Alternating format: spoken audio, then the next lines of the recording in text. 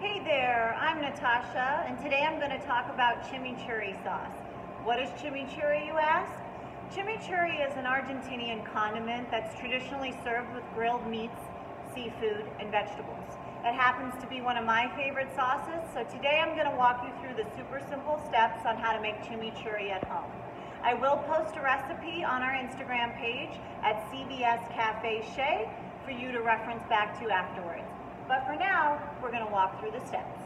So right now I have flat leaf Italian parsley. I'd like to point out that not all parsley is created equal, so I recommend using flat leaf parsley for this recipe because it's more tender and more flavorful. I have some raw garlic, I have red wine vinegar, oil, red pepper flake, and a little bit of salt and sugar. Now, what you want to do is you're going to take your ingredients and you're going to put them in a blender or food processor and simply puree them to the desired consistency. You will adjust at the end with salt and sugar as needed. I try not to cook my savory dishes with sugar.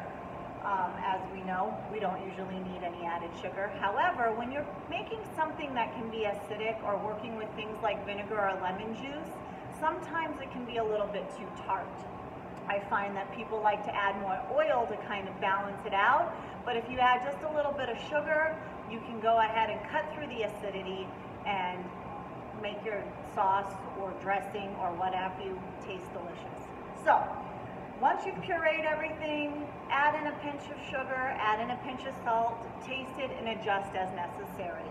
You will end up with a nice smooth consistency and you're all ready to go. You can go ahead and refrigerate this for up to a week until you're ready to serve it on your favorite grilled meats or vegetables.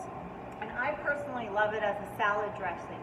It's bright, it's fresh, it's vibrant and flavorful, and it's a nice break from your traditional balsamic vinegars and ranch dressings and so on and so forth. So hopefully you enjoyed this, hopefully you give it a try, and hopefully we see you next time.